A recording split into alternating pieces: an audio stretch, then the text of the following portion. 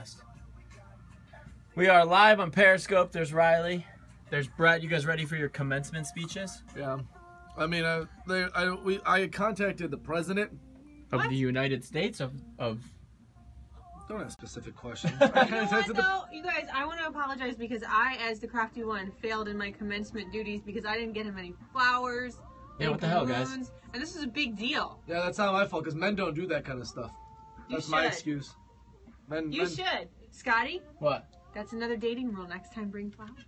Bring flowers? I brought flowers to one of them. How many flowers? Yeah, how many dates did you bring flowers to? 1. 1 out of 10? Yeah. That's not good, I don't think. No. You don't think so? I don't know if if a lot of them like. I don't think. Do you think flowers on first dates? I feel like it's cheesy. First date flowers is cheesy, yes. Depending on where you're going, though. Yeah, I just feel like you could be. You know who I brought flowers to? Oh. Vanessa when I fell asleep. That's good though. I came back with flowers. You know what? I'd like to see people be a little bit more creative. Like for the painting date, you should have brought her a paintbrush. A flower, a bouquet of paint. Yeah, that's creative. That's funny. Where were you on that?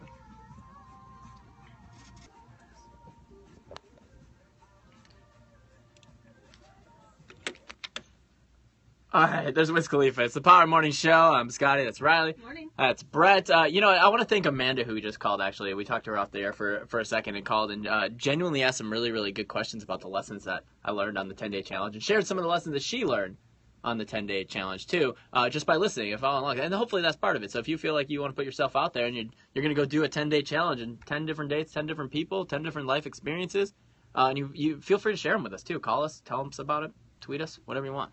The blog is up, right, Brett, on Facebook? Yep.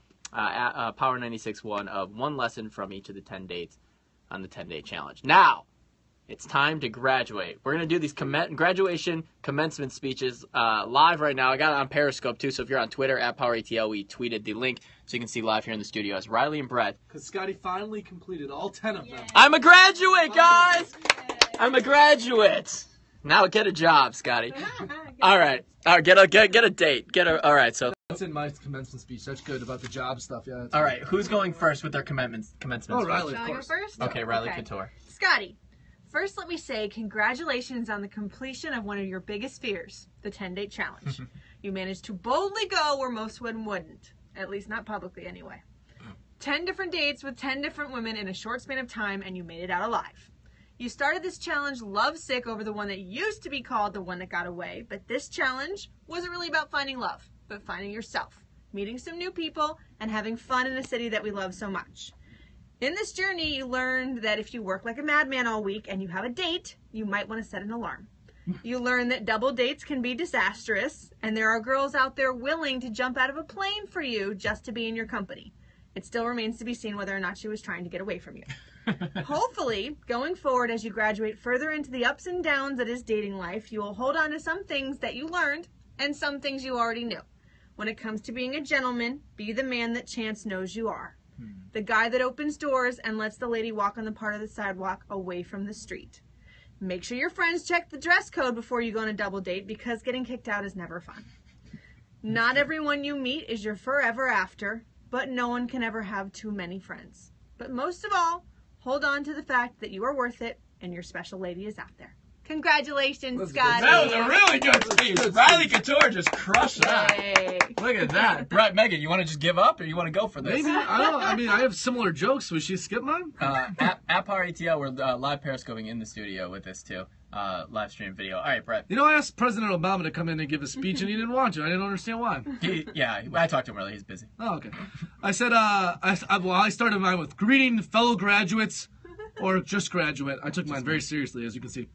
As we say goodbye to the 10-day challenge, we can now take with us the memories of the hard work we put in, the planning, the prep, the all-nighters. High five, my bro! No, I'm not high-fiving. Put your hand down. Come on, all-nighters, you know, like you're studying. Put your hand down. Okay. All right. The moments we all shared through the suffering Scotty taught us so much. Like never take a nap before a date because you might just not wake up. Yep, that happened. Meeting the date's mom on a first date, well, they might be saying you're coming on too strong. It might end in an engagement ring. Yep, never wear a bat suit to Chuck E. Cheese. Sometimes dating makes women want to jump out of a plane, literally. and the corn dogs at the Gwinnett Braves Stadium are unmatched. That is true. That's true. They have That's great. Phenomenal. But all joking aside, you taught us by putting yourself out there, and you might never know what you'll learn, especially about yourself. I think you learned that how hard it really is to date and how guarded you really have become.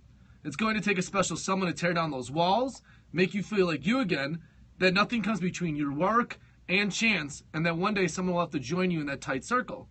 You taught us heartbreak. Date number 1, right off the bat. You're ready to quit, give it up, and she messed with your heart, your head, and a little bit of everything. Maybe even tested friendships at times and maybe even tested some of your friendships at times, like when you handed out a wristband to one of your dates instead of one of your true friends and plus ones. That did not go well. No, that did not go well. And how much those friends really do care about you. I think I think during the 10-day challenge you met some of the great people unexpectedly, blew some of them off, and even surprised yourself by forcing yourself to get out there, especially with some of the liquor. But the one thing I was really impressed was that 10 women really actually wanted to date you.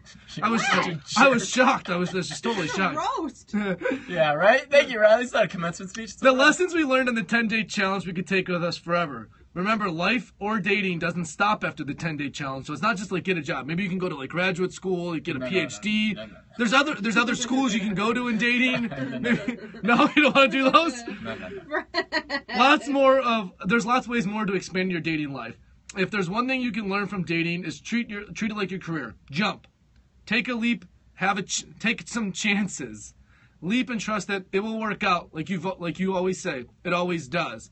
Be yourself. And if you can't be yourself, just be Batman. Be Batman. Nailed it with the That Batman worked thing. out with, when you were Batman at Chucky. Yeah. People were digging that, man. Yeah.